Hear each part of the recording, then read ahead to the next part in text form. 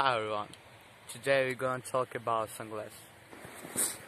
Imagine, Sunday morning, near the sea. Now, of course, it's not such a day, but you still see happy faces and people with sunglasses. But why do they wear sunglasses?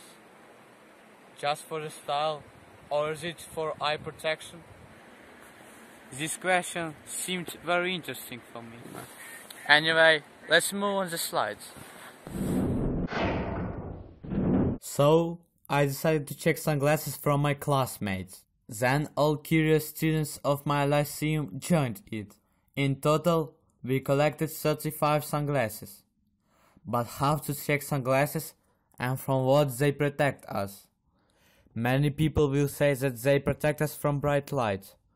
To some extent this is true, but the sun cannot only just blind us for a couple of seconds. It can, under its constant influence, make us blind forever. It all happens because of ultraviolet radiation. We can't see it, but it's everywhere. In small quantities, it is useful for our body, but in large quantities, it can cause disease not only of the skin, but also of the eyes. High-quality sunglasses should have excellent protection against ultraviolet radiation. To learn how glasses protect from ultraviolet radiation, we decided to measure the power of ultraviolet radiation before passing through the glasses and after. To do this, we have created a simple device for checking glasses. The chamber for research consists of an opaque box that is divided in half by a partition. In one half there is a source of ultraviolet radiation, while in another the power sensor of ultraviolet radiation. The partition contains a hole through which radiation from one half may partially enter the other. In fact, if the glasses don't have an ultraviolet filter, they only reduce the intensity of the visible spectrum. The pupils dilate, and through them the retina can get much more ultraviolet radiation than without glasses at all. That's why we decided to determine the darkening of the lenses too. After the main test, the sensor has been reconfigured for determining the light flux. A smartphone flashlight was used instead of a UV lamp.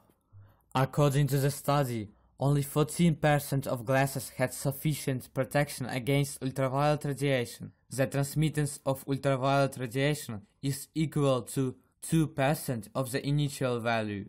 The vast majority of glasses, 69%, are low-quality glasses that transmit from 2% to 6.1% of ultraviolet radiation. Almost all of them were bought at the local market as a style accessory, not as an ophthalmic device. 8.5% of glasses transmit more than 23% of ultraviolet radiation. At the same time, they have a high degree of darkening, more than 74%. These glasses are very harmful to the eyes. Oh, you're already here? I've been waiting for you for a while. You know, it's pretty cold outside. Anyway, we'll have to finish our meeting. I hope you enjoyed. See you later.